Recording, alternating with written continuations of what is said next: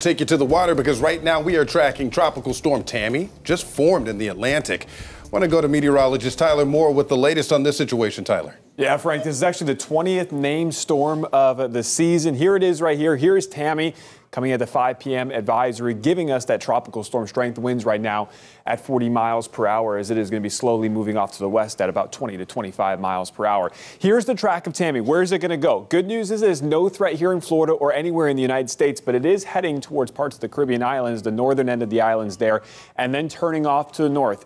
Tropical storm strength as it moves through parts of the Caribbean and staying that strong as then it pulls north towards the Atlantic Ocean. The model's in really good agreement with this system. We've been tracking it the last couple of days as it moves through parts of the Caribbean and then does curve away from the United States.